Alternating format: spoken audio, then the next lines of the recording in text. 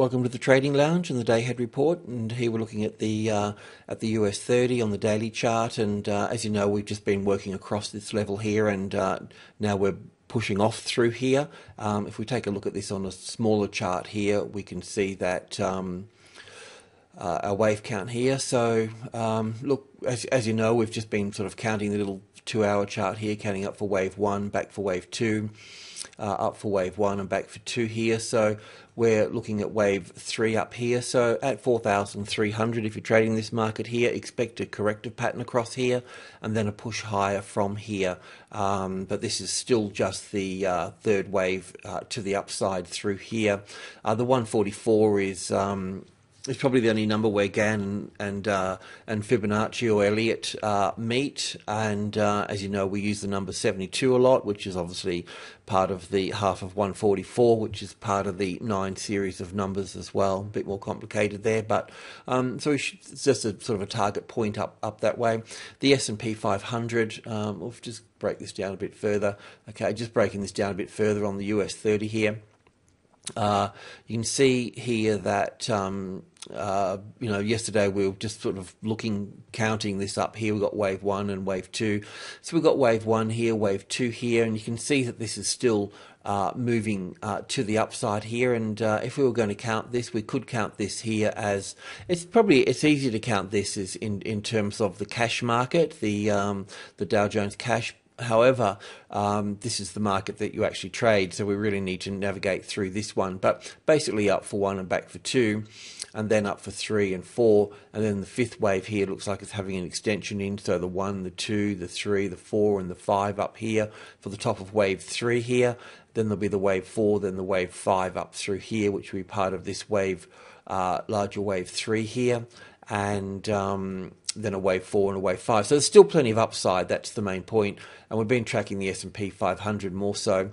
And this is it here on the 4-hour chart here. And yeah, this is a sort of bigger picture. So we've got larger wave 2 here, but then we've got wave 1, little ABC for wave 2 here, then the up for 1 and back for 2, and yesterday we were looking for this to push up in a third wave, a third of a third, and it's really doing that quite nicely now. And yeah, so the target here would be the midpoint, the 1550, which is also the 61 point, the 161.8 of wave 1 here too, in terms of extensions as a target. But you know, we know our numbers, and you know, you drag the psychology of the price into the equation. Yeah. So just on a smaller picture here, so you can expect a little pattern across the 1540 here, but still continuing to push up to the upside, so that we can move these figures up here now further. We just had these here from yesterday. So yeah, so that's all good, and that will be that target coming up through to here. So, of course, the European markets are the same as well. We've got the DAX here, so the DAX would be heading up for 1, back for 2, up for 1, back for 2, the third wave up. So up into above the 8,000 here for the DAX. The same with the FTSE as well. The FTSE, as you know, been long in the FTSE for quite some time now, and the 6,500 would be the target through here as well. If you go back in history, you can have a look at the 6,500 there as a medium level, as resistance there. So look, it can just push straight through it really, but eventually it'll come back and spend time here as well. And the Australian market as well. So we've had this this bounce off the 5,000 through here, and counting 5 waves up through here would be up for 1 here, back for 2 here, nice strong third wave through here. There will also be 5 wave structure in here as well. The pullback into group 2 here, and then the move above it. So we've got basically the 1, the 2, the 3, the 4, and looking for the 5th wave here. And in the 5th wave, there's going to be 5 waves as well. So the 1, the 2, there will be 5 waves in the third wave. So it'll be something like the 1, the 2, the 3, the 4, and the 5. Then there'll be a 4th and a 5th further up here. Group 1 normally holds the price in here, so 10, 20, 10, 20, and 30. It's just that there's orders, the logical places for orders to sit really. So they're just points of supply or resistance, and they should nail that that high there, and then we should see some type of correction across the 5-1 here. The ASX 200 can have very shallow corrections and continue to push high. So be mindful if we get support on 51.30 that's sitting, nice support on there, then straight away look to the midpoint, the 51.50 from there. But Group 1 normally traps the market and creates a trading range, and the trading range, the balance line will be the 5100. The Group 2 here will be the support, and Group 1 here will be the resistance. So it's just nice to work from a corrective point, because trends are engineered from the corrections, and that's where you need to be, moving in from. Yeah. So look, let's have a look at the commodities.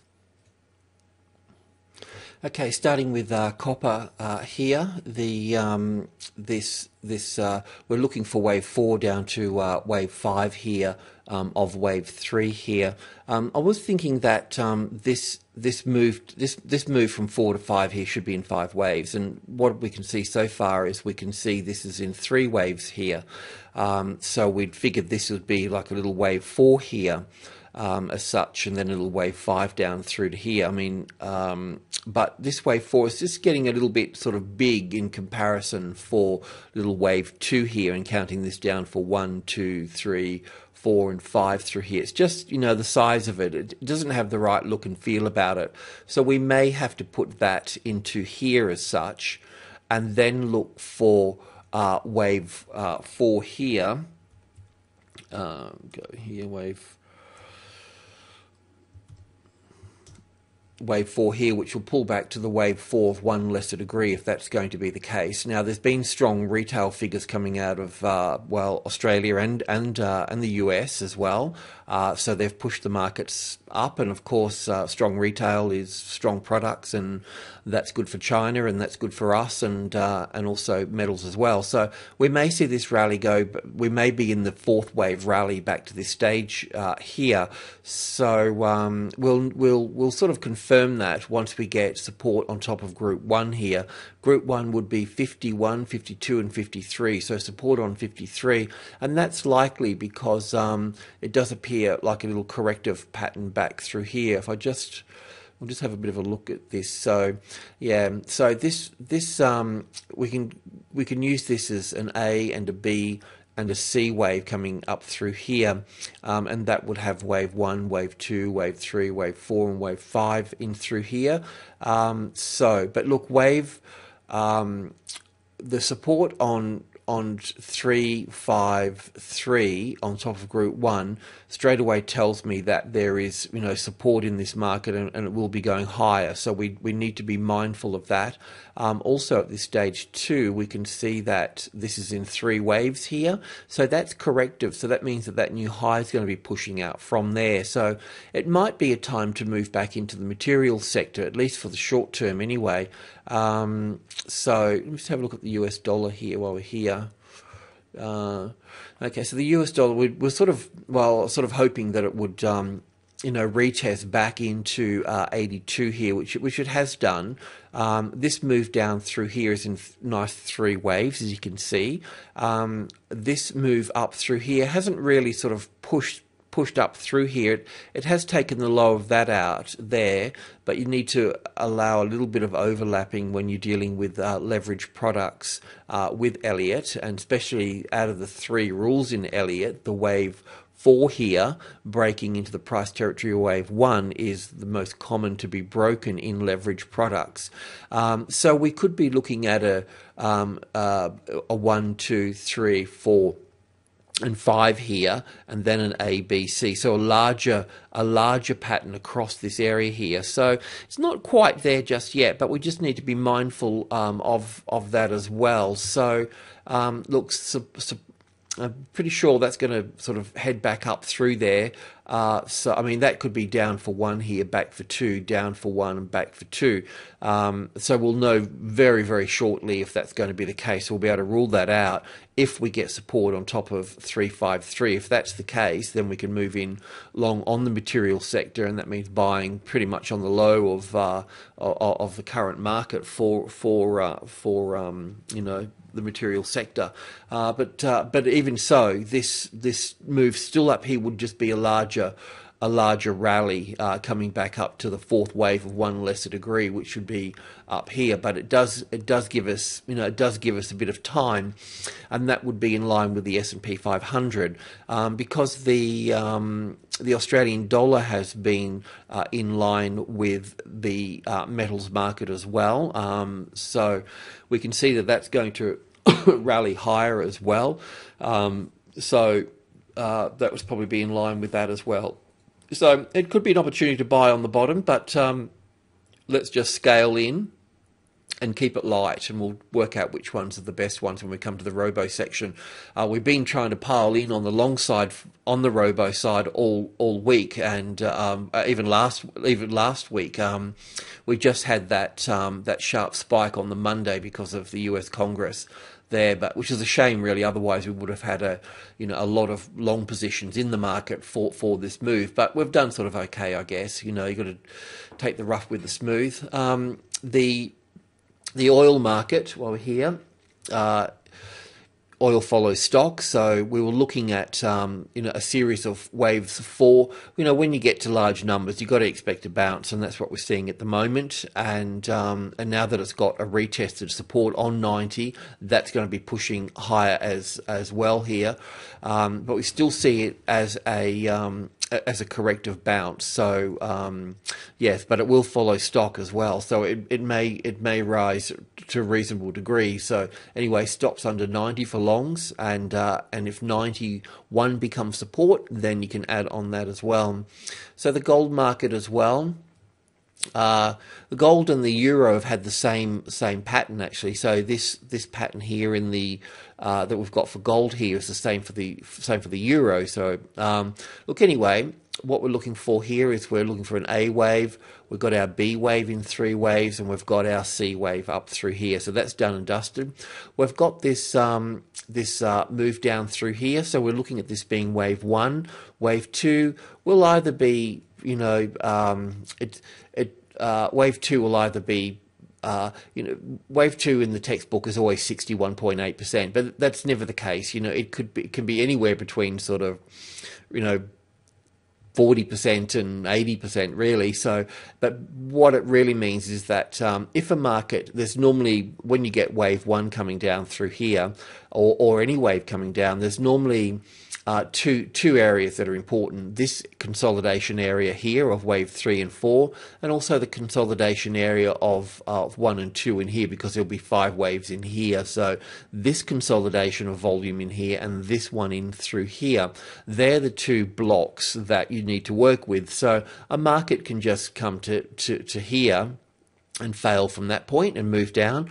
Or if it's going to be stronger, then it's going to retest that supply area up through here. So they're always a little bit sort of unknown. Normally we can get a bit of sentiment from other markets and so forth. So let's just allow this to play out. But what we will know is that this move through here will be in 3 waves. Those 3 waves there will be inside of this one here. There will be 5 waves, 3 waves, and 5 waves, a 5-3-5 structure as an ABC rally for wave 2. Once that's completed, then we should see this move to the downside further. Of course, the safer trade is having the 72 as a retested resistance. But if you're diligent enough, you may be able to get it from up here as well. Up at either from, well, if it's just going to come to here, then catch it under here.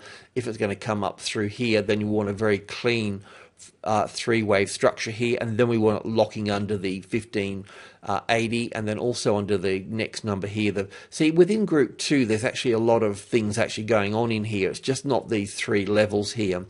all the even numbers and whole numbers. So we got 5 here. The next number would be 8. We got 70. We got 75. We got 78. They're the main other numbers within this group 2 here, and they're the ones that. That's why I call it a zone sometimes, because there's a lot more numbers in there. And this will also be with stock as well. When you're seeing a stock maybe at $1.65, $1.72, $1.80, there's a whole lot of other levels in there. If you look closely, and you'll see the market and all the orders building around those. There's a lot in Group 2. Yeah. Look, anyway, that's all good. Silver's the same as well. And let's have a look at FX. This is the US dollar here, and I just want to focus on this for a second, because this is obviously very pivotal to commodities, and also the euro as well. So the move that we've had down through here, down to 82, is in 3 waves. So we could view that as a corrective pattern through here. This move up through here is in a nice A, B, and C through here. So if this price here, the market takes out this low through this low right here at the 82 here, then it confirms that it is a corrective pattern as such, and then we'll be making further lows through here. So further lows through here is going to see the euro push higher as well, but it also can affect the copper market moving higher as well, and also perhaps even the gold market as well. So this is quite critical, because it will change some of the wave counts that we've been looking at. It's probably a little bit sort of early. I normally do this report a little bit sort of later, but I just got up a bit early to catch the moves in the US and in the New York session. So look, if the price moves stays above this low here and moves back up through here, then the count on the euro will be correct and the count on the gold will be correct. However, if this moves down below this low here and through the 82 here, then we are looking at larger corrective rallies in copper, and also in the euro as well. So be very mindful of that. So just allow this to sort of play out through here, and it'll take a little sort of session or two to unfold. So we might be better off. Let's just have a look at the euro now. Yes, the same thing with the euro as well. We would have this as countdown here as the same as gold here, this pattern, the A, the B, and the C here. And we would be counting this as down for 1 and back for 2, then down for 1 and back for 2, into here, and then down from here. But this, if this moves like above here, then it's got the bias of a 3-wave corrective pattern, a bullish corrective pattern, and we'll see new highs through here. So just be a little bit diligent about this, because wave 4s tend to move sideways, and they can be complex and not as easy as wave 2s. So they can just grow in size. So just be a bit careful about that there. And if it does push up here, then count 5 waves up through here. The other flip side to this is that let me just check here. No, that should be right. So we'll just be looking for a larger correction. This little A, B, and C here would become the A wave. This would become the B wave, and we'll be looking for a C wave a bit higher up through here. So yeah, just be careful about that. Which if that's the case, it gives strength to the Australian dollar as well. So with the Australian dollar here, we're considering this being the low through here. Very tricky wave count through here. I know that we've changed it and sort of played with it a little bit, but we now need to see that as a low here, rather than the $1 at this stage. But we'd be looking for this as an A and a B and a C wave. Sorry, that should be a C wave there. An A and a B and a C wave through here. If we have a look at this on a smaller chart here, this morning I mentioned it's already moved now a bit. Sorry about that, but this is a typical situation at Group 1 here, because with Group 1, the 10, 20, and 30, there's always when it moves up, there's always some type of corrective pattern across here. But when it even here, when it moves pushes up through here and it comes back and checks on it, you can see that it's support here and then it starts to move up here. That's the perfect time to catch that, and then there'll be a little corrective pattern across here as well for the midpoint, and then pushing up through here. Now we'll be coming back up to the 102.72, so you know that 272 and 772 are stronger than the normal 72, so it will play out here, but it should push higher through that as well, because from here we can see that this is a little impulse wave up for wave 1, back for wave 2. So this will be the third wave going up through here, then there'll be a fourth, and then there'll be a fifth wave up through here. So this little move up through here will also have 5 waves in it, the 1, the 2, and then this is the third wave coming in here, but this third wave's also got 1, 2, 3, 4 and 5 in here. So there's still more to go, so this will be playing to the upside, so you can use the midpoint rather than the top of group 1 the time that you get up and get around to this, and then the group 2 through here as well. So we'll be looking at further upside through here. So the 103 would be about right. So the 1, the 2, the third wave into here, the fourth wave across here, and the fifth wave through up to here. So that would be the trade on that side of it. All right, well, I think that's it. Yeah, so alrighty, well, that's it. Good morning and good luck.